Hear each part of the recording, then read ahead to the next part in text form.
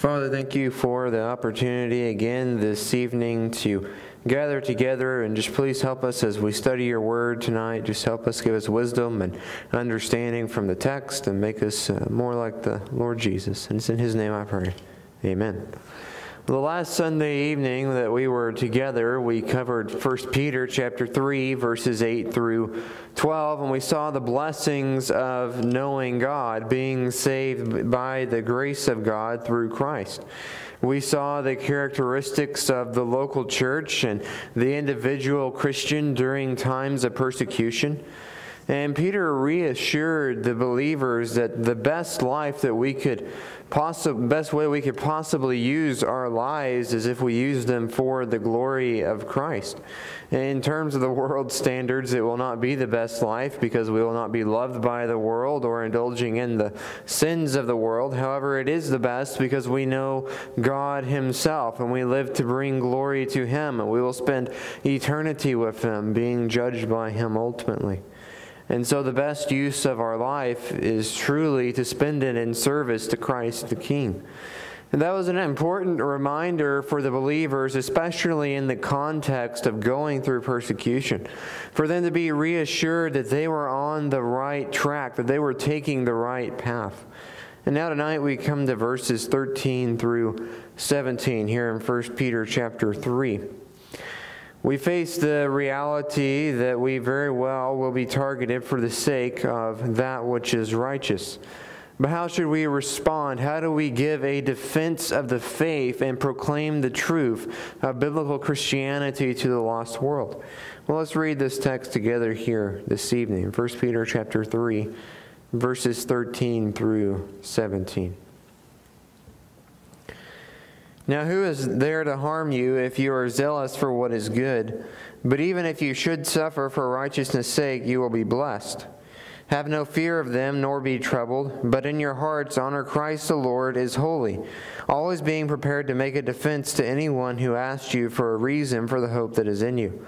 Yet do it with gentleness and respect, having a good conscience, so that when you are slandered, those who revile your good behavior in Christ might be put to shame. For it is better to suffer for doing good, if that should be God's will, than for doing evil. There are a couple of primary points to notice about verse 13 here. First of all, no human being can truly harm us in the end if we are Christ, meaning that they cannot touch our eternity with the Lord. That is a wonderful source of security for us as believers as we're going through difficult times. It should give us confidence and boldness to move forward without wavering, but instead holding fast to the Scripture. When going through persecution, that reality is important to keep in the forefront of our minds, that our eternity is secure in Christ. Secondly, this verse is communicating a general reality in that if you act with good character, you will often not be hurt by a hostile world system.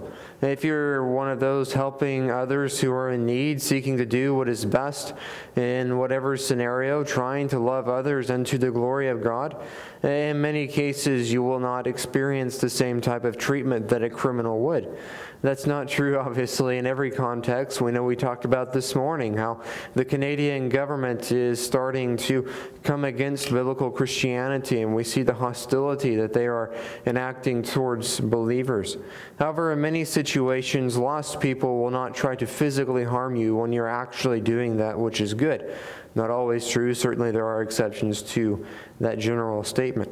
But the question is, what do we begin to do if they actually are inflicting suffering upon us because we're holding to that which is righteous? How do we take a bold stand for the Lord in that moment? Well, look at verse 14 here. But even if you should suffer for righteousness' sake, you will be blessed. Have no fear of them, nor be troubled. We see a couple of important points here in this verse. First of all, we are called to make sure that we are actually suffering for that which is righteous, as defined by the Word of God. Now, obviously, that can be a lot of things. It could be a stand for the true righteous gospel of Jesus Christ, that the unbelieving world is actually persecuting you for proclaiming the gospel message. Then again, it could be for the definition of the biblical family. It could be because you're involved in discipling someone else so that they may grow to maturity as a believer. It could be for any number of things. But whatever it is that we are suffering for, we must be certain that it is for that which is righteous as actually defined by God. Secondly, here we see the blessing upon those who suffer. That is a fundamental change in perspective for us, that we often think of suffering as a dreadful thing to be feared, but Peter here calls it a blessing. It's not that we're going out intentionally trying to be persecuted. Rather, we go out intentionally doing that which is righteous for the glory of God. And if we end up suffering for that, then we can know that we are blessed. But why would suffering, why would persecution, why would it be considered a blessing? Fundamentally, because it is bringing you closer to God by chipping away at you, increasingly working to sanctify you in Christ. James put it this way in James chapter 1, verses 2 through 4. He says, "Count it all joy, my brothers, when you meet trials of various kinds, for you know that the testing of your faith produces steadfastness. And let steadfastness have its full effect, that you may be perfect and complete, lacking in nothing." And so really the trials, what they're doing is they are working to produce, to work character in us. That is one reason that they are a blessing. Another is that they allow us to glorify God in a unique way. I want you to turn to Acts chapter 5 with me here quickly. Acts 5 is a well-known incident where the apostles are commanded not to teach Christ. They disobey and they end up suffering for it. And I want you to notice their reaction in Acts chapter 5, verses 40 through 42.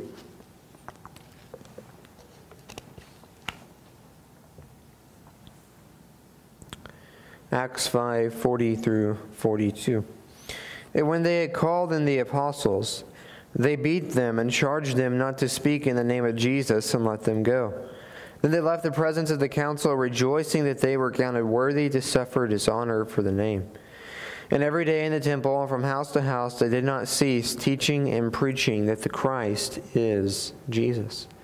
So we see here that the reaction of the apostles to suffering is that they actually take joy in the fact that they were given the privilege of suffering for the sake of Christ. That it really is an honor to suffer for the Lord if you think about it, because He has suffered on our behalf. God sees our suffering and He will not neglect it on the last day when He judges us. He will reward in full all who are in Christ, and He will not neglect to reward those who have suffered for His sake. And so for all of these reasons, suffering is a blessing from God in the perspective of a biblical Christian. It's something that we should not be terrified about or needlessly anxious about. Instead, we should seek to be faithful through it. Now I want you to notice the last part of verse 14 here. "Have no fear of them, nor be troubled." One of the temptations whenever we're looking at a hostile world is to give way to fear and to worry and to anxiety. That we look at the difficulties coming our way, we look at the evil sins of the lost world and the perverse standards that they are living according to, and the response of our flesh is to want to be afraid. However, Peter here calls us not to be in fear of them. Don't lose sleep wondering if you're going to undergo persecutions and what they will be like. Don't spend time in anxiety and depression over the state of affairs. And don't waste a single minute of your life worrying about the suffering that the lost world wants to inflict upon you. Such things are a part of the Christian life. But how can you overcome this fear? Let's be honest, the fear of man is one of the hardest things to overcome. What is the remedy? Look at verse 15, the first part. But in your hearts, honor Christ the Lord as holy. This really is the foundation here for living fearless before men. Some translations will say, sanctify the Lord God in your hearts. The idea here is that we are to honor Christ as the holy Lord. That we are to have a deep understanding of His power and His holiness, which would lead us to not fear men. Because if you have a proper fear and respect of God Himself, then you will not be concerned with this puny little creation known as mankind. Instead, you will understand that it is Christ who is in control of all things, that He governs all things by the counsel of His will, and He upholds all things by the word of His power. He is the Lord over all, and He has saved you. And so this reverence, this honor and respect for the Lord, it is the foundation for us to be rid of the fear of man. Because once you understand how great and how glorious Christ is, then man's judgment and opinions are not truly significant. Not even the pain that they can inflict upon you. Because you see that any suffering that you undergo is for the glory of Christ. It's according to His sovereign plan. Not only these truths, but also the reality that it is His pleasure you are seeking should cause you to not fear man. You want to hear the words, well done, good and faithful servant, when you meet Him in glory. You're not concerned about the fainting applause of man. Instead, you want to live a life that is judged as faithful by Christ Himself. And so because you live for His glory, for His pleasure, and His joy, knowing that it is His judgment that matters, this causes you to lose your fear of man because you're not concerned about their displeasure. Your primary concern is about whether or not your Master and your Savior is pleased with you. And specifically here, you'll notice that Peter points to the holiness of Christ in verse 15. He is the Holy One, meaning that nothing impure or sinful or evil is in Him. He is the sum of all perfection and contains all of the glorious traits of righteousness. And because He is holy, that means that nothing that is unholy can ever enter His presence. That is why we as Christians had to be made holy by the atonement of His blood, by the atonement of Christ, where we are saved by Him. That means that we will flee from our sins, that we will flee from our evil ways of rebellion, that we will not be concerned at the judgments and the sufferings inflicted upon us by lost men. Because we know that they are sinful and they are living into a rebellious standard, actually rebelling against the Lord. The holiness of Christ, it should prompt us to be holy in our own lives. Knowing the reality that He has saved us and that He is at work sanctifying us. All of these truths are bound up in a proper fear and honor of Christ leads us to not fear men. But how do we begin to give a testimony to the lost world? How do we defend the faith whenever we're standing there receiving all of this hostility because of persecution and suffering? Well, the first point, as we see, is to give Christ a proper reverence, a proper respect. This means that we're going to need to speak the complete truth without wavering and with the proper attitude as commanded by our Lord. And secondly, I want you to notice verse 15 says this, always being prepared to make a defense to anyone who asks you for a reason for the hope that is in you. This passage makes it very clear that we are to be always ready, that we are to be always prepared to make this defense. This means that we as believers, we need to study the Word to know how to proclaim the truth. We need to study the Word, not just for the sake of our own souls. Yes, we need it in our own souls. We need the truth of Scripture. But also so that we might know the truth, to proclaim it to others, to defend the faith against the attacks of the enemy. We must seek a deep knowledge of the Scripture. That's what it's going to take to honor the Lord by standing firm. If you don't know the Scripture, how are you going to know how to defend the faith when it is necessary? If someone asked you when you went outside of this building tonight what the message of the gospel is, could you tell it to them with clarity? If they had questions about Christianity, if they had questions about the faith, could you give them answers because you know the Scripture?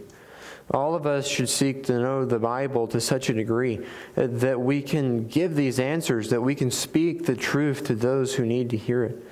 Another point here to make is that you and I are called to open our mouths. That might sound obvious as we're reading through this passage, but let's be honest, it's a bit of a difficult point here. You see, we can come to church, we can develop all of this knowledge in our heads, and that's a good thing. But the knowledge that you learn is not meant to stay in your head.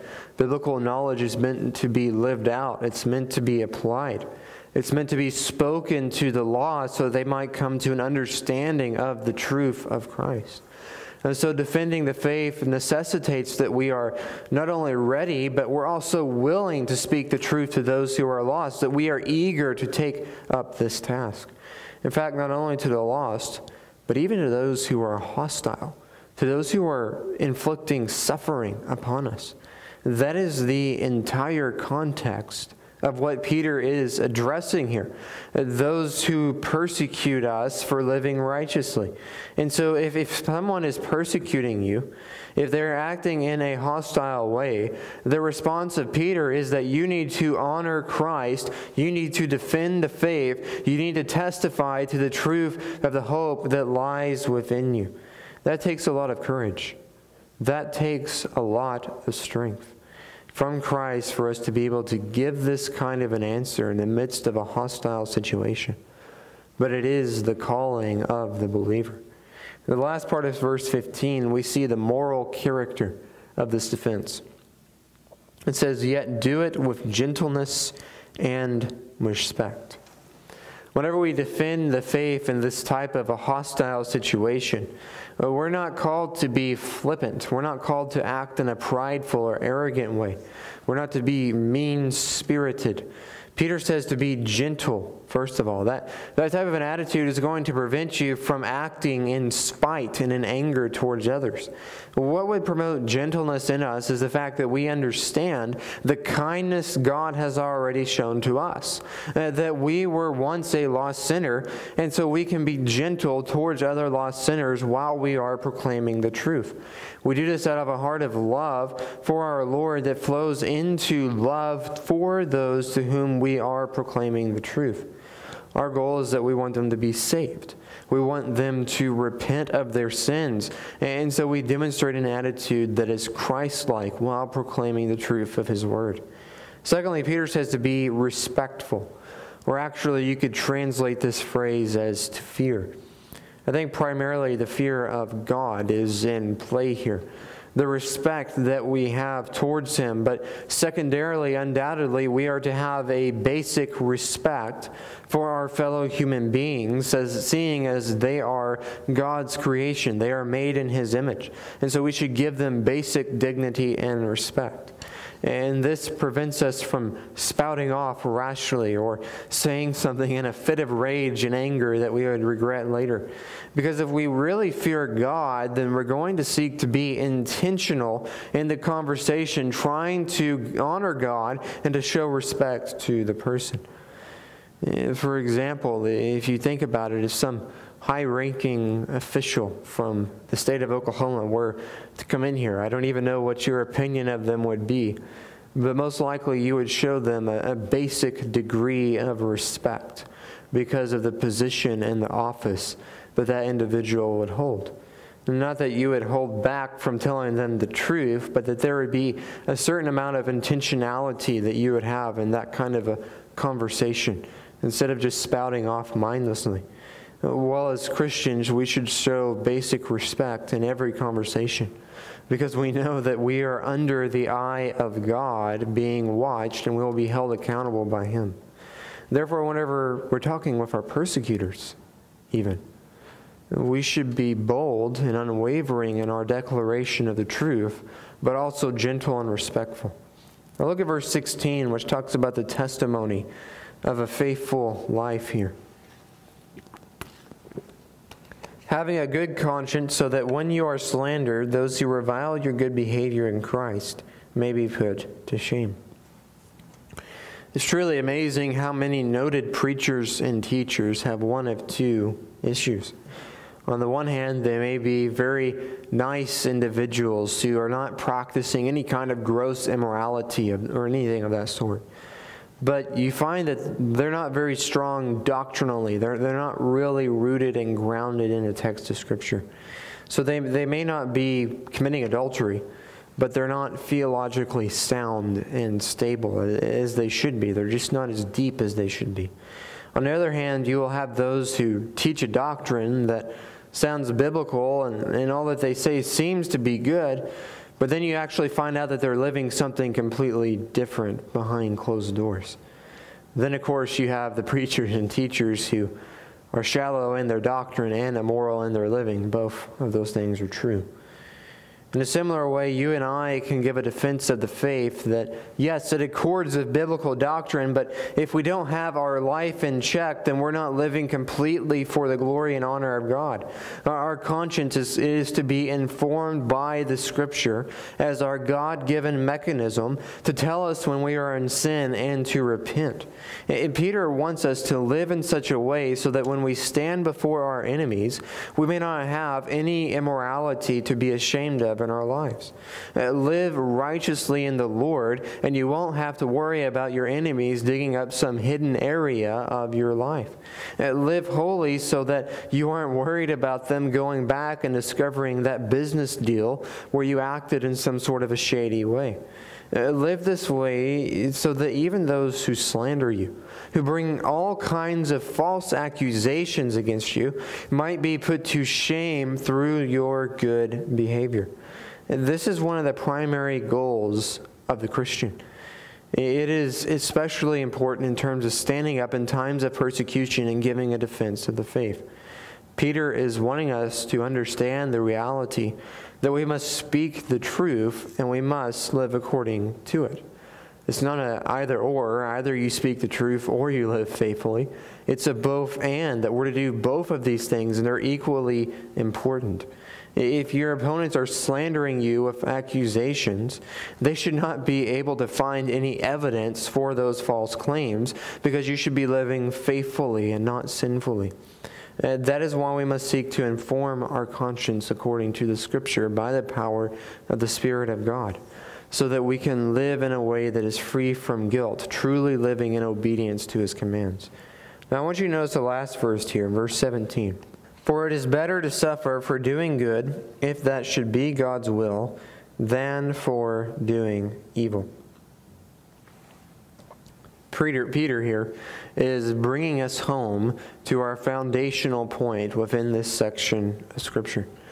The foundational point that suffering for doing that which is good is better than suffering for evil. In other words, because we acted in a wicked manner.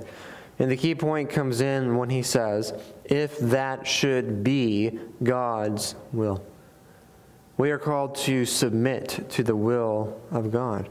The reality is that none of us controls our own destinies and our own futures as much as the world would love for us to believe that we do. God controls the future Himself. He controls everything. He is the sovereign one, not us as frail human beings. And so whenever we suffer for doing good, we can see the work of God in that. We can see that it is His will. And we can submit to that will, seeking to be faithful. A lot of times a why me attitude develops amongst individuals going through difficult times. That kind of a mindset shows a failure to comprehend the will of God. Because in reality, we as Christians understand that we should be in the flames of eternal hell right now. Even the most torturous of human devices cannot touch the pain inflicted by the wrath of God in eternal hell. And so the fact that not only are we not in hell right now, but as believers, not only will we never be in hell, we actually have been given the blessing of being a part of the kingdom of God for eternity. These realities should prompt us to be willing to be faithful in the midst of suffering. We understand that God owes us nothing. Everything that we have is a gift of His grace. It is a gift of the abundance of His kindness and His mercy towards us. Therefore, we humbly submit to His will, whatever comes our way. Will it involve difficult situations? Well, yes, oftentimes it will. But we have the promise that God will be there in those moments to strengthen us and to encourage us in such times for His glory. And we can know the truth that it is He who has the infinite wisdom, that it is He who knows best. And whenever we look back from eternity and we see all the twists and all the turns in the paths of our lives, we can know that He has taken the course that is perfect and right in planning things as they went. Even those paths that involve suffering and persecution and difficult trials for us. We will see the depths of the perfection of God then as we will never have before. And so may we trust in His holy will, seeking to live with a fear of Christ, giving a defense of the hope that lies within us with an attitude that honors Christ and is backed by the faithful testimony of a life focused upon Him. Let's close in a word of prayer here tonight. Father, thank You for the opportunity to study this passage of Scripture. I ask that You would help us to be faithful not only in the good times, but in the difficult times and in times of trial and suffering and persecution. That we would joyfully submit to Your will and that we would seek to be steadfast in such moments, giving a defense for the hope that You have given to us and living faithfully in every aspect of our lives. And help us to glorify You as we go into this next week. It's in Jesus' name I pray. Amen.